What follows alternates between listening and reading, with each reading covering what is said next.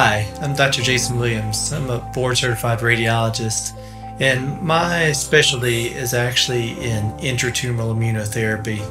And what we're doing is we're actually taking some of these new immunotherapy agents and injecting them directly into the cancer.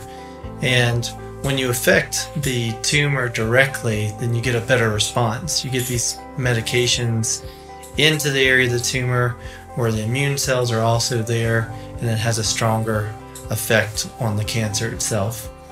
Immunotherapy is relatively new in the realm of cancer treatment.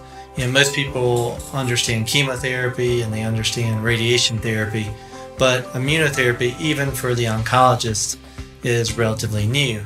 And what it does is it actually affects not only just the cancer, but also affects the immune cells and gets them to recognize the cancer. And so one of the things I've done is, of course, explaining to patients day in and day out on things that they can do to enhance the response that they would get from immunotherapy. I realized that we needed to be able to get this information out to lots of people, and the only way to do that is to write a book.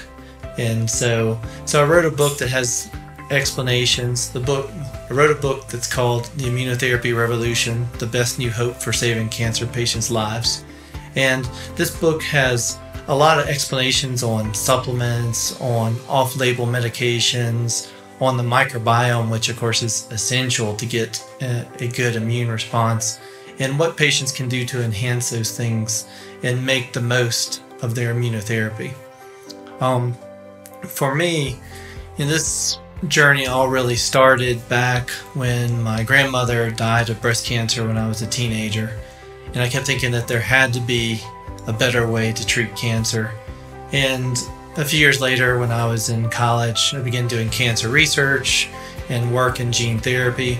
And one of the things that I saw was that we could get these cures in these mice, but we weren't seeing the same results in humans.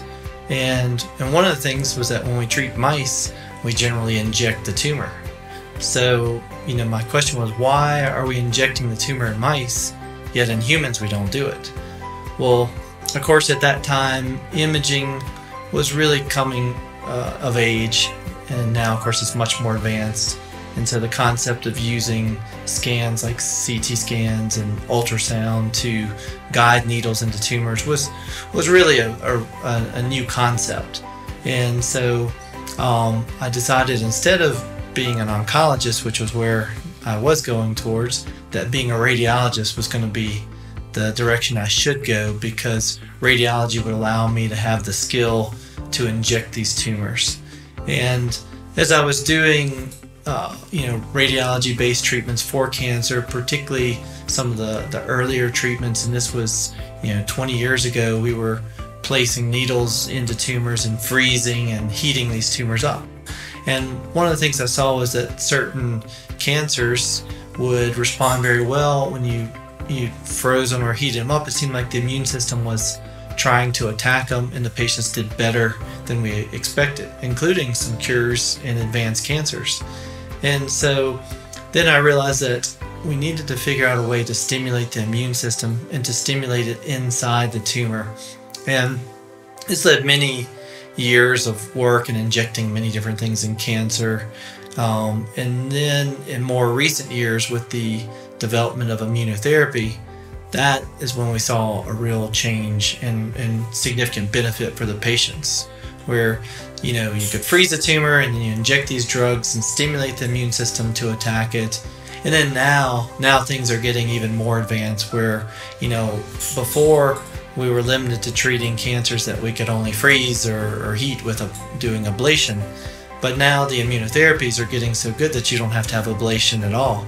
And this really opens up a lot of cancers that you can treat. And so that's the direction that we've gone. It doesn't always completely replace other therapies, and that's it. The thing is that patients can get this and they can get other therapies as well. They can still get systemic immunotherapy in certain cases. But this is the real future. And the one thing is that it allows us to use lots of combinations of immunotherapies that you could never use in a patient intravenously or by mouth, because it would cause too many problems. So one of the things in writing this book was that I realized that we needed to provide patients with information that could really enhance their care in their immunotherapy treatments. As patients sometimes are not realizing that certain drugs may interfere with immunotherapy. There's other things that may enhance it. And a lot of times now the oncologists are not aware. This is a new field, and it's not an area that they particularly trained in. And so, I wanted to give sort of detailed information where the patients could read and learn and understand how to make the most out of their immunotherapy care. And that's why I wrote the book, The Immunotherapy Revolution. I think that you'll find that this is essential for cancer patients and is saving lots of lives, and I certainly invite you to read it. Thank you.